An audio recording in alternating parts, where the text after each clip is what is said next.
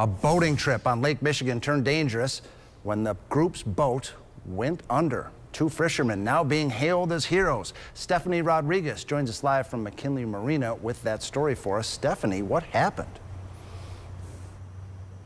Bill, imagine being on Lake Michigan for the holiday when you stumble across a nose-up boat with people hanging on for dear life on the side of it, on the tip of that boat. Now, what would you do?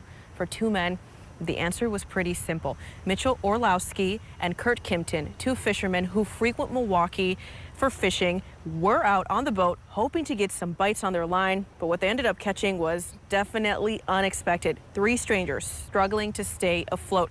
They say they could tell the boat was going under, so they sped over to it as quickly as they could. They say a woman was holding onto the boat while her teenage son was trying to help her stay up while also holding a dog in his arms. Now, another person was also in the water with them.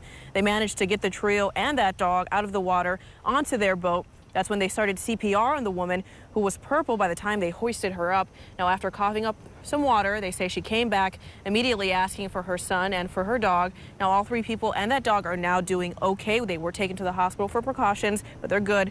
But the fire department says that without the help of these two men, the outcome could have been much different, calling them heroes, even though the two men tell me they don't really feel like they are because they were just in the right place at the right time.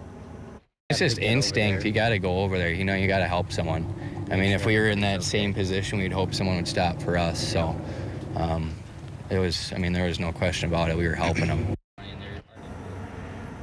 The pair brought the family back on their boat, escorted by authorities to make sure that small boat was okay to make it to shore. They also tell me the family hit a huge wave out on Lake Michigan, and that's what left them nose up.